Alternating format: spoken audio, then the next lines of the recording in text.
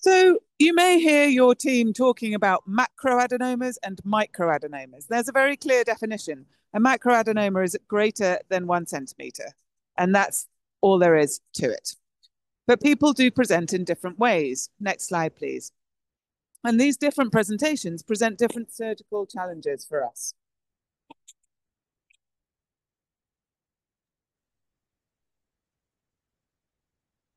Some of you may know that as the tumor grows, the pituitary fossa, which sits directly beneath the eye nerves, becomes expanded, and then the eye nerves can begin to be affected.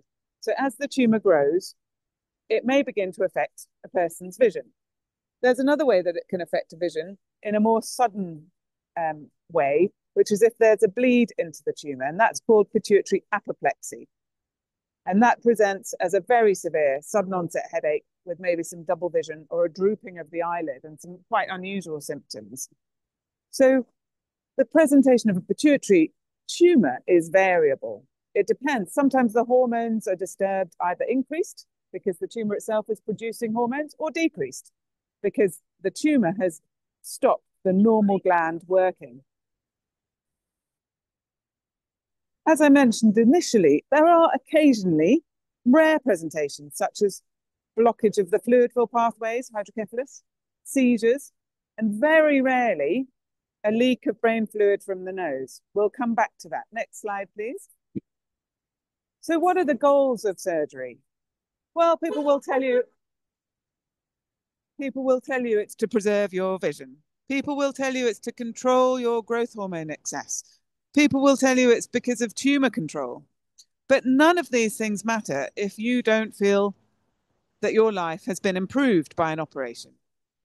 Now, traditionally, surgeons are very good at measuring biochemistry. So, your blood tests look good, or your scans look good, or your eyes can see, which are all really valid outcomes.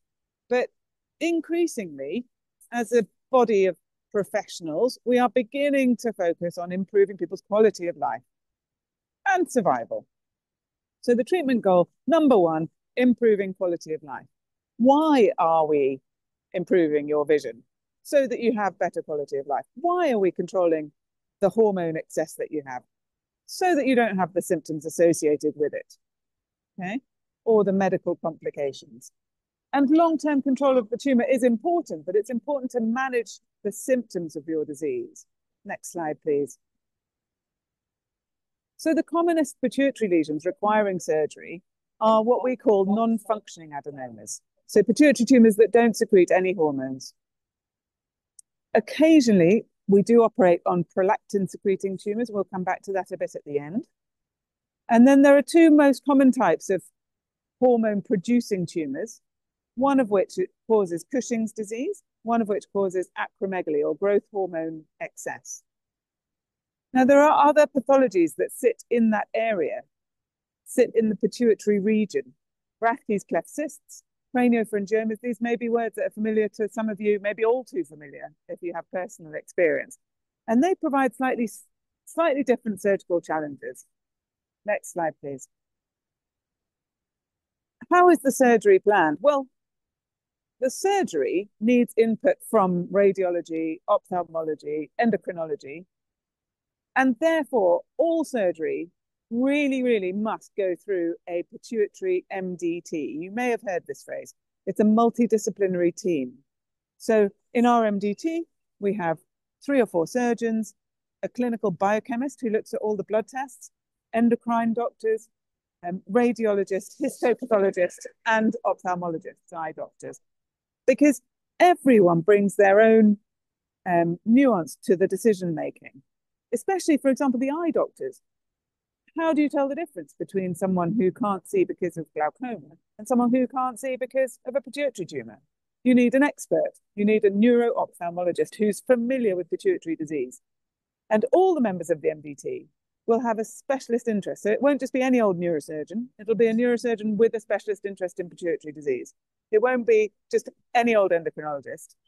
They might spend all their time looking after people with diabetes, for example. But what you need is a pituitary endocrinologist, because there are nuances to making the correct diagnosis, and there are nuances to providing the best treatment plan. for you. Inferior petrosal sinus sampling came up in the pre-submitted questions, and it can be useful. It's only relevant for people who have a diagnosis of Cushing's disease. So if they have too much cortisol, so too much steroid in their own body, there are a series of tests that try and determine whether the excess steroid is coming from the pituitary gland or not. And one of those tests is an inferior petrosal sinus sample. And we can go into that in more detail if you'd like later on. But for now, I'm just going to leave it at that. But it can be useful. Next slide, please. So how does the visual loss usually present? These are images of my street in different seasons. And I hope you can see that in the right-hand side, the sky is visible all around the tree. The peripheral vision is intact. But on the left-hand side, it's how somebody who's lost their peripheral vision might appreciate the tree. There are bits missing from the side. I've seen patients who have knocked cyclists off while driving because they simply haven't seen them in the peripheral vision. That kind of thing. It's very rarely noticed by a patient. So people tend to look most of their life in the center of their vision. So you can easily miss that you've lost your peripheral vision. Next slide, please. What happens during surgery? The surgery most commonly, although not exclusively, is performed through an endonasal approach. So a small camera passed into the nose, a little bit of bone removed at the back of the nose, and then the tumor tackled. It's minimally invasive, but it is still a proper operation. There are no scars on the face, but you will still have had a proper operation. So you need to tell your friends and family that you're going to be tired for a few weeks after the operation, etc.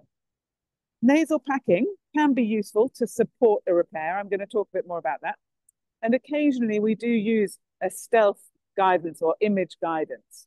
Some practice does vary. Some units will use it routinely. In my practice, I only use it when I think people's normal anatomy it requires it. So sometimes when people have had multiple surgeries before, or in children, in very young children, it can be difficult to identify the landmarks, but usually it's not required in pituitary surgery. Next slide, please. How do we stand in theatre? We have the anaesthetist tends to be at the foot of the bed and the surgeon's at the head of the bed. Next slide, please. This is me and my team from just a couple of days ago. On Friday, we had 2 patients with pituitary tumors, and here I am with my senior clinical fellow. It's always an operation that requires 2 surgeons. Usually it will be 2 consultant surgeons or a consultant surgeon and a senior junior, if you like. So my clinical fellow is ready to be a consultant any day now. And quite often in our team, we'll have 3 consultants. It's always good to have all those opinions, open discussion in theatre. You can decide on various nuances of the surgical approach. Next slide, please. I wanted to go through the operative steps. It's quite a nicely divided operation, if you like. There's a nasal stage, and then there's an air sinus stage, and then there's a stage where the tumor is taken out, and then there's the closure. Next slide, please.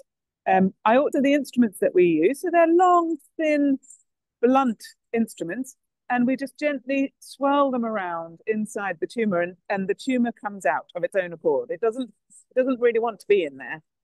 Sometimes it's more challenging and the tumor doesn't want to come out, and then we have to sometimes stop before it all comes out, because we always say that we will take out as much tumor as we can safely take.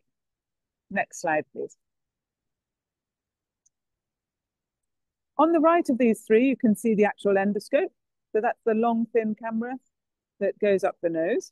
And then a couple of other instruments that we use just to move things around. You can see they're all long, slim instruments, so we don't cause too much trauma to the nose itself. Next slide. So there are some special challenges with pituitary surgery. We mentioned the inferior petrosal sinus sampling, the IPSS.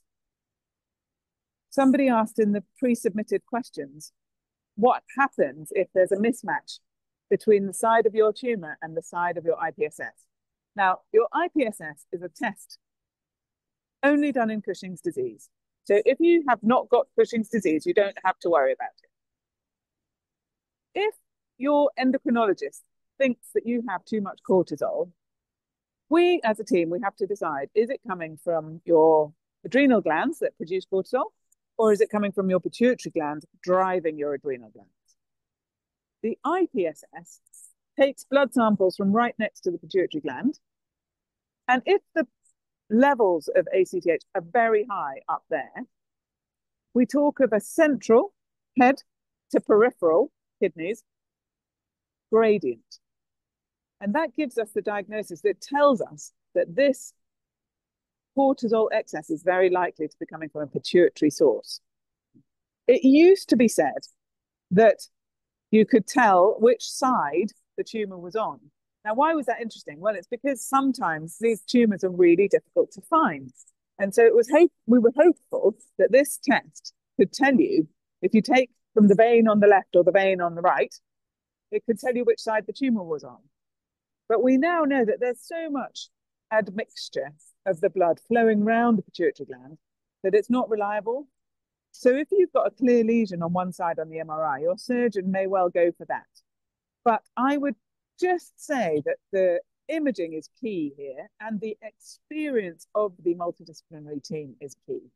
So your surgeons and your radiologists ought to be looking at a Cushing's protocol MRI, like a special MRI that has really fine cuts and contrast done in a particular way to pick up any abnormalities, because in Cushing's in particular, it is quite challenging to identify where the lesion is.